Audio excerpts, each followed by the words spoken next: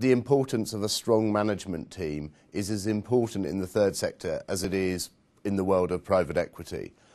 And helping build both a management team and the support around that is something that I feel I've been able to contribute to, and I think it is something that will mark the challenge out from its competitors. I don't look at it as a third sector opportunity.